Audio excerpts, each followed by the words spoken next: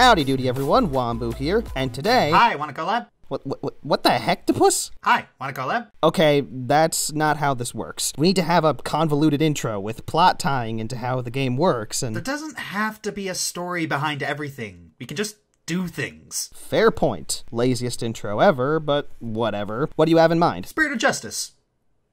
Yes!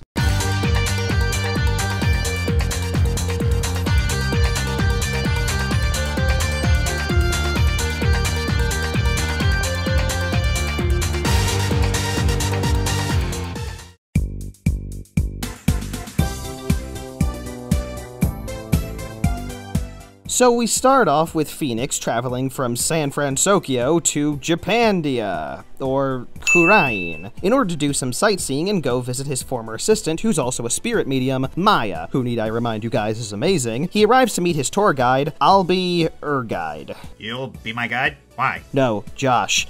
I'll be guide. Again, why do you want to be my guide? I'll be guide. I know, but why though? His name is I'll be guide. Oh, so who's on first? You're enjoying this joke way too much right now. Naturally. The two of them go see a performance of the sacred dance of devotion, and not gonna lie, it's kinda cool. But while that's happening, living up to Phoenix's unimaginably stupid luck, Albie gets arrested for murder on the spot. Just, of course. Can't go one day without an innocent person being blamed for murder. Why does it always have to be murder? Why can't it be something like Grand Theft Auto, racketeering, drug possession, or human trafficking? Wow. I didn't know you were so picky about your heinous crimes. It's called having standards, my boy. So Phoenix goes to attend Albie's trial to find that he has absolutely no one representing him, and a guilty verdict is already being handed down. So Phoenix, embodying the spirit of justice, oh my gosh, did I really just say that? Decides that this will not stand, and steps up to represent Albie. And then the other people in the trial are all, but this is our culture, and Phoenix is all, I don't like your culture, so we're doing this my way. You're really articulate, you know that? Thanks. It was sarcasm. Never mind. At this point, everyone acts really surprised and also really venomous, Albie included. It turns out that Kurain hasn't actually had any defense attorneys for around 20 years. The reason for this is because Kurain has a law enacted called the Defense Culpability Act. What this means is that any punishment that's handed down to the defendant will also be applied to their defense attorney. And guess which punishment our good friend Albie is on the line for? Yep, right in the very first case, Phoenix's life is put on the line. Understandably, he has some hesitations about whether or not he should really go through with this, but then he remembers the reason he became a defense attorney in the first place, to help those in need. And I gotta say, this is a great way to start. Moments like these always get me hyped. What about you, Wambu? You feeling hyped? Hype levels are sufficient. Then we can proceed! So Albie here has been accused of murdering a treasure guard known as Pat Roll. The person that stands to incriminate Albie the most is Rafa Padma Kurain, the royal priestess in Kurain, and the one with the ability to perform the divination seance. We are shown this game's next mechanic, Insight. It involves seeing the last memories of the dead and finding contradictions between Rafa's interpretation of the events and the victim's senses shown on the screen. To show you guys what it's all about, here's the first vision we get to see.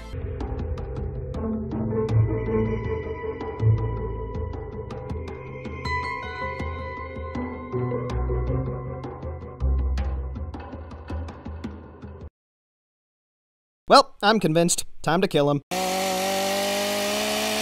Dude, that's screwed up. He's like 9. Whatever. Anyway, it's a really fun idea and beautifully presented in a way that cleverly complements the narrative. However, I get the feeling that the makers needed more practice with designing it, or needed a scenario that would better complement the mechanics. See, most Phoenix Wright information gathering systems have 1 or 2 variables, as you can see here. Insight has 3, With the addition of a third variable, the margin for error greatly increases. Now, because it was just introduced, it is relatively painless in the first case. In fact, it's kinda cool. But in future cases, it gets really frustrating. Oh, we'll get to that case later. Through Phoenix being Phoenix, he definitely picks apart the insights and actually gets Rafa thrown out. The trial proceeds like a normal Phoenix Wright case, slowly finding contradictions. A new witness is brought in who turns out to be the real killer. Payne is there, and he sucks. You know, first case stuff, despite the entire gallery constantly calling for Phoenix to be beheaded. We also know exactly who the culprit is. The players have eyes, after all. However, Peace, Love, and Understanding's transformation and freakout is one of the best in the series history. Heck, I even love this guy's testimony because he sings it, and he actually sings the correct amount of syllables. How do you know that? I sang it out loud. You're a very damaged man. Now, before we move on, I just wanted to say, more than any other game in the franchise, the name puns are just the least subtle thing ever. Not like they were super hidden in other games, but I could at least imagine a name like Penny Nichols flying over some people's heads at first. But here, since the writers basically made up a new culture, the puns are barely even hidden anymore. Seriously, there's no way anyone could read the name Peace Lubbin Understandin' without immediately seeing the pun. I know this is a huge nitpick, but it's something I couldn't help but notice regardless. So, after Phoenix wins the trial, he sends the entire country into a frenzy, and he's greeted by the Justice Minister, Inga Kurayan. He is not important yet, but he does introduce us to the Defiant Dragons, a group of insurgents looking to overthrow the Kurayan regime. Perfect time for us to cut to the US, where Apollo and Athena are doing a great job losing the office and letting Trucy get into trouble. Again. And we'd like to give Princess Peach flack for being a damsel in distress. Hi! Hold on, back up a second, Josh. What? Oh yeah, Trucy was doing a magic show and accidentally killed somebody, supposedly, while performing the old sword in the coffin trick. So now the Wright & Co. law offices is being repossessed, and it's up to Apollo and Athena, but mostly Apollo, to save Trucy and the office. Oh, well, okay then. Definitely some unique stakes here. However, the rest of this case is, well... skippable? I mean, it's not bad necessarily, but it doesn't connect to the overall plot at all, save for maybe the exchange between Phoenix and Apollo over the phone, where Phoenix is all, "Apollo, you're a big lawyer now. You can do it." And of course it has Trucy getting into trouble again. Nayuda is the main prosecutor of this game, and he is pretty unlikable. Edgeworth was fun, Godo was charismatic, Blackwell was cool, but Nayuda... You just want to punch him in his placid face. That. Seriously, the dude's arrogance is unwavering, which is fine. He's the guy you spend most of the game going against. But even after he learns that the people he's trying to condemn to prison, or even death, are innocent, he maintains his holier-than-thou attitude, which kinda makes him seem apathetic. Don't get me wrong, a punchable character is great sometimes, especially if it's clearly intentional, as is the case with him. But the writers might have succeeded a little too well in making him a jerk, which makes the inevitable prosecutor redemption arc a little less powerful. Well, not that there isn't anything to like about this case. We got some more background on the Grimoria troupe, and the characters for the most part are fairly entertaining. You have a love-to-hate TMZ-like villain, a fun witness, and some interesting commentary on magicians here and there. But it's nothing too unique for Ace Attorney. At least there's some interesting curveballs thrown in about it, like the bunny lady actually being two bunny ladies, and the TMZ douche being a magical TMZ douche. Plus, there's his final jab at Trucy, which ends up really striking a nerve. Which also has absolutely no importance later on.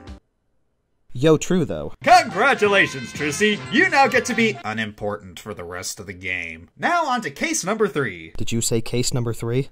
Yeah, and is there anything wrong with that?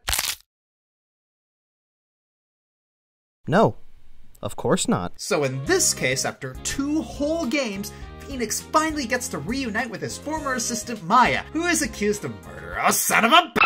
Maya, you're waifu for laifu, but stop f***ing getting accused of murder. Stop it. Anywho, Maya is falsely accused of murdering somebody important yet again, as though it's her day job. This time, it's the High Priest, Tarust in me. Oh my gosh, that one hurt. To back up a bit, Maya is supposed to perform the Purification Rite, which is also her final step to becoming a master of the channeling technique. While she and the High Priest go up to the Inner Sanctum to do just that, everyone else stays slouched over, praying in the Plaza of Devotion. Phoenix manages to pull this off for a whopping 20 seconds before he obliterates his back and passes out. And when he wakes up, oh hey Albie, what's up? The High Priest is dead and Maya got arrested! Okay, cool, back to bed.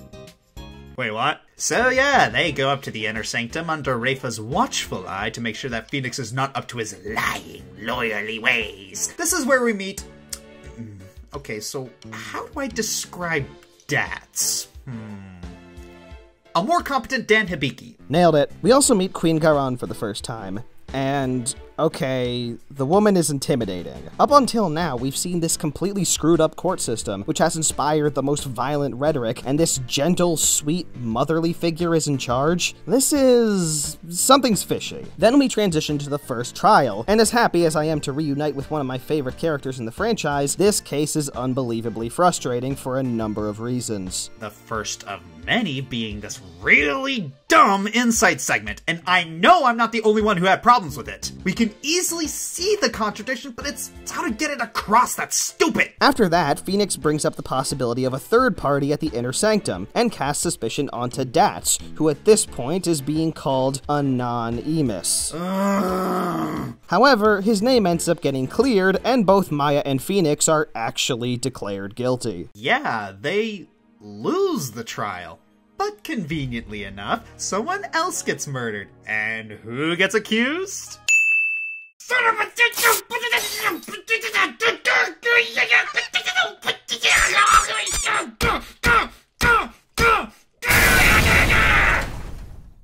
That's 2 murder accusations in one case. Way to step up your game, Maya.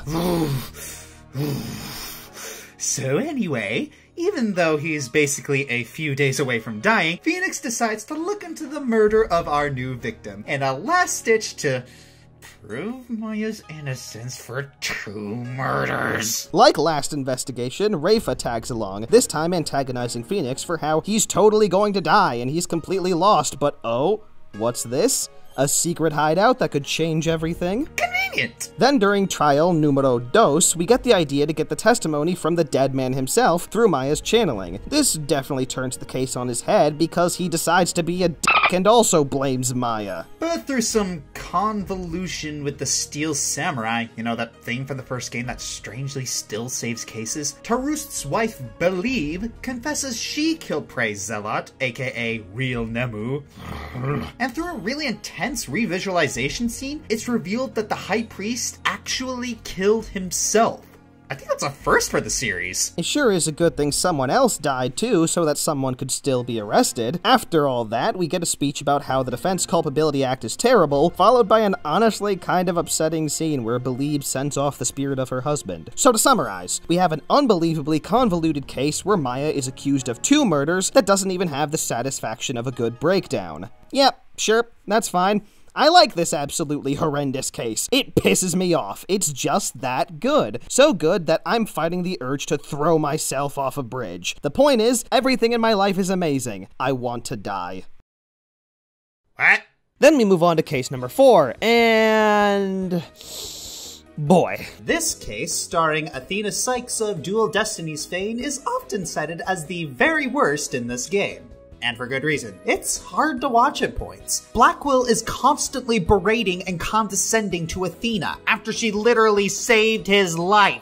And the worst part is Athena is completely irrelevant in this game. She's probably one of the deepest characters in Ace Attorney history, and after all she did in Dual Destinies, to see her treated like this is rather upsetting. To be honest, Turnabout Storyteller is even more disconnected to the overall story than the second case. At least the magical Turnabout had some semi-important bits of dialogue thrown in. Turnabout Storyteller, on the other hand, it's complete filler. And, well... Well, what? I kinda like it. Yeah, me too. Oh, okay, it's not just me. Yeah, this is probably the most filler case in all of Ace Attorney history, but it's still got some moments. Blackwell, despite being a jerk, is a million flavors of fun because he is helping you win on the defense. Prosecutors in Ace Attorney, they're some dastardly sons of...